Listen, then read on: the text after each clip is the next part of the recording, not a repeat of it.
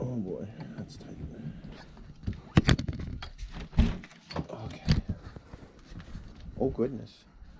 Go potty. Like, no way. Hi, Reba. Come on, I'm gonna take her out. There you go, buddy. Come on, go outside. Go potty. Go potty, Reba. Go potty. Go on. Come on, I'll go with you. Come on. Let's go potty. Oh my, it's a winter wonderland, isn't it, Reba? Come on. Oh goodness. Oh, there's Buzz.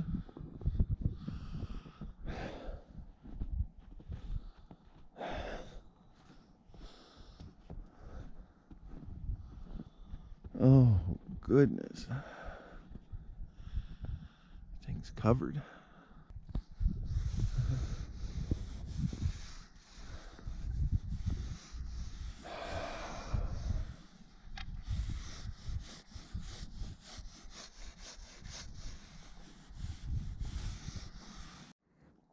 Look at that.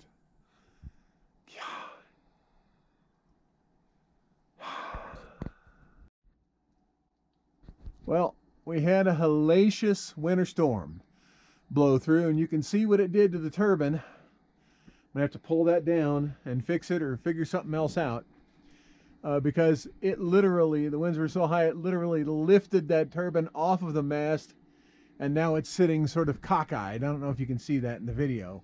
It's not sitting down on the mast anymore. It's stuck in its position. When it turns, it's making a god-awful squeak, and as you can see, it bent the fuselage pretty badly.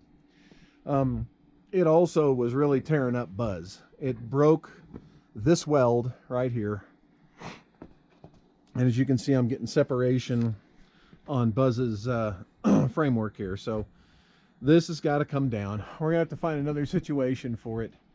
You know, if that had not jumped the mast, I think we would have been okay. But when it jumped the mast, I think it caught the wind and just held and kept working it in one direction until it finally broke the mast there. I was not here during that day. I was about 30 miles away in that direction, and there was absolutely no wind over there. But Robert had wind here from the time we woke up and I left early in the morning until I got back here about 4 o'clock in the afternoon. And the winds were still howling, but there was no wind over there, 30 miles away. And we had probably gusts to 50 or something like that. The turbine did its work. It tilted, but then it tilted, I guess a gust of wind picked it up and lifted it clean off of the top of the mast. And now it's just sort of hanging there. It won't spin. It won't spin in the wind. I mean, the blades will turn. But we got to get this thing down because it tore up Buzz. I wondered about this when I installed this on Buzz. I figured Buzz's framework could handle it, but I wasn't counting on something like this, where the turbine lifted up and stayed in one place and didn't spin and put the relief on the mast. So we can't take a chance of destroying Buzz. Buzz is our source of electricity here. And here I thought the main problem Buzz might present was with that, you know, array, that solar panel on the side. So Robert, I wasn't here. Robert did her best. She got some ratchet straps and tried to tie that down and hold it together until I got home. But yeah, we've got to make some repairs to Buzz. We got to get this mast down, and then we need to find a ground mount for it because I'm not going to have this. I have 100 feet of that cable that I can run to Buzz. I'm not crazy about it having this far away, but I think, and the cold frame's done for the season, I've got to find a place to put that engine, that old engine out of Dyna 2, and that's going to stay there at least temporarily because of its proximity to the well. So I am thinking there's the original Dyna, and there's the trailer, but and there's the Shouse, And as you can see, I mean, the wind just shredded everything here. We've got to do some cleanup. But I'm thinking, if I've got enough cord for it, putting it right about here between the well and Wi-Fi station and this cold frame. Yeah, like right about here. Dig a deep enough hole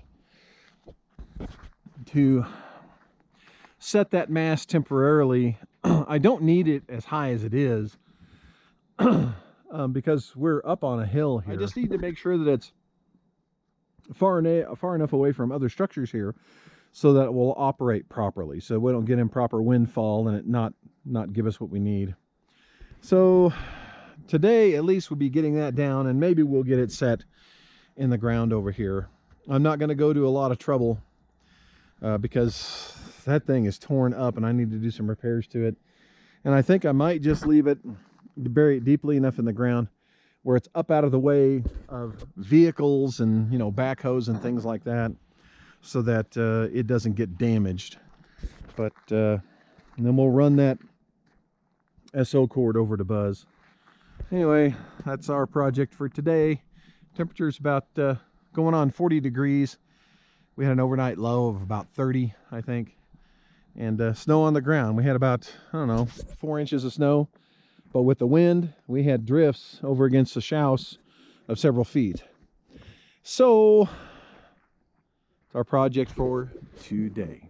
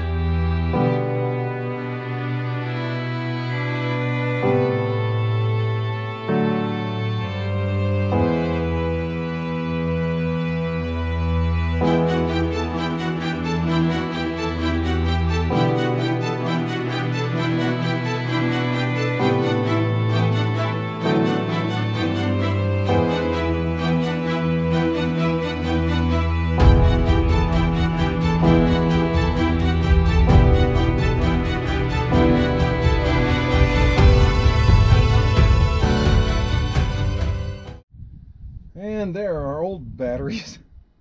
Man, these batteries have served us well over the past few years. They were used batteries to begin with, and I mean, they've done their job. I mean, they're getting tired. They're tired. But you know, we can never sell them because they're just too far down. You know, they're still usable to a point. Maybe these have been used for a 48 volt system, but I think now we might convert just to a 12 volt system and give some power to the, you know, the new travel trailer we got over there. But these Lifeline batteries have been great batteries. Today is the day we switch out our old batteries for newer ones and prep Buzz here for the season. We've already reset the angle of the panels for fall, bring them a little lower, and pulled out the old batteries. Getting ready to install some new batteries, but before we do, I want to insulate this. This is just metal that's at the bottom of the original trailer, and on top of this we had some like a rubberized shelf paper, you know, if you will. And we're gonna put that back, but also, you know, cold winter's coming and I want to insulate these batteries as best I can from the cold. So that being metal and underneath it nothing but sky, and it get cold, I think I'm going to put a piece of insulation in here. So I have some leftover rigid foam insulation. I think it's about 1.5 inches thick, left over from when we built the cold frame. And it's big enough to cut a hexagon shape out of to fit right down in that cavity where the new batteries will go. So that's what we'll do.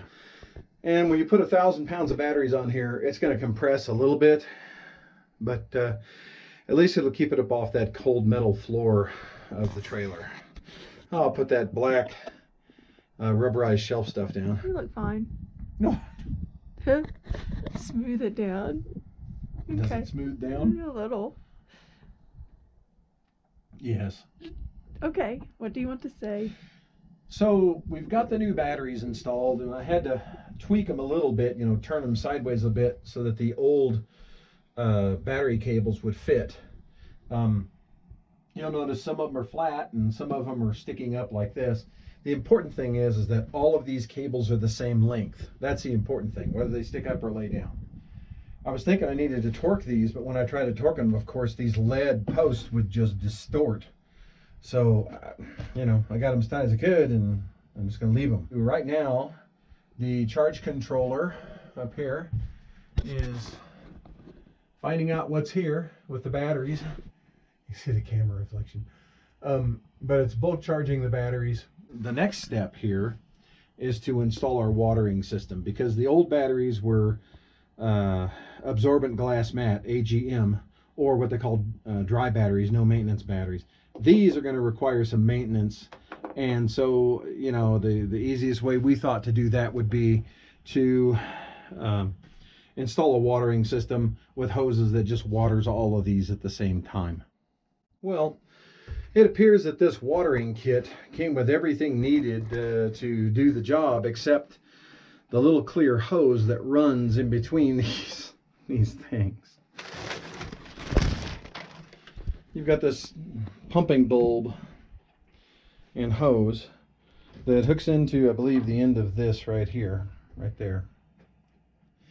And then this hose is distributed around the batteries. These each have a valve in it that shuts off automatically when the distilled water has reached the proper height, so you can't overfill the battery. You shouldn't fill the batteries until after they're charged. And then check them with something like this, a hydrometer, to make sure that the specific gravity of your battery fluid is correct, so you get proper charging and performance out of the batteries. You monitor this regularly. This is a pretty dry climate, so I think to start, I'll monitor this every couple of weeks, and then probably just go to once a month after that. Unlike E-chip, I read the directions, and we did have enough tube. The black tube that came with it is what you're supposed to use. And so we cut it up and divided it into little parts like such. Right here is where you connect the little hand pump, which goes into the distilled water jug, splits off this way, goes on around here, splits off, fills those, goes on around, and keeps on going on around till it's right here, and then it stops. By the way, this watering system is made by a company called Flow-Rite. I don't know if you can see that. They're not cheap for, you know, what you get here. It's just a bunch of plastic parts, but helpful to do all your batteries at once. And Trojan, the manufacturer of these batteries, has a system like this. It just so happens to be made by Flow-Rite. And the Flow-Rite system was, like 50 or 60% of what the Trojan brand is. And since it's made by Flow-Rite anyway, if you're going to order a system like this, you might as well order it directly from Flow-Rite instead of Trojan. Okay, so reinstalling the battery temperature sensor that goes to the charge controller. There is also a battery temperature sensor that goes to the inverter. And it's nice to have these on here because they help manage the batteries. The batteries get too hot, it'll cut off a charge and things like that to keep them safe. Thing looked like it was originally attached with double-sided tape of some kind. So we got some old carpet tape here. We'll just peel this off, and best I can, like that. Okay, there we go. Just stuck on there with some double-sided tape. Two sensors. Got it fairly close to a terminal because that sometimes generates quite a bit of heat. So that'll be good. Okay, so the batteries are fully charged now. So I've got some distilled water here. I got the pump hooked up, pumping it through. There it goes. Ooh, I can hear it going.